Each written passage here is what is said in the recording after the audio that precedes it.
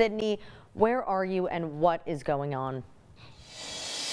Kellyanne, Christina, I'm in the village of Tangipahoa, and all hands are on deck with law enforcement, neighbors, churches, people stepping in to help. The church, Brown's Chapel, is open for those who need food, shelter, and water, and that's also where Red Cross is set up.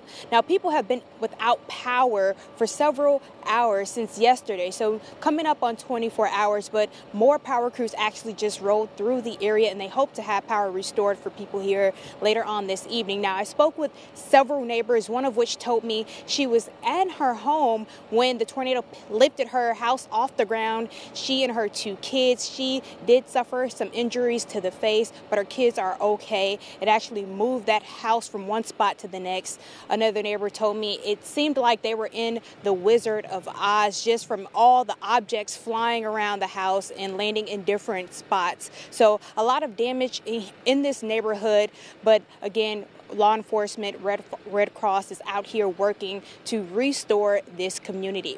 Reporting live here in Tangipahoa, Sydney Simone, Fox 44 News. Praying for those families. Thank you so much, Sydney.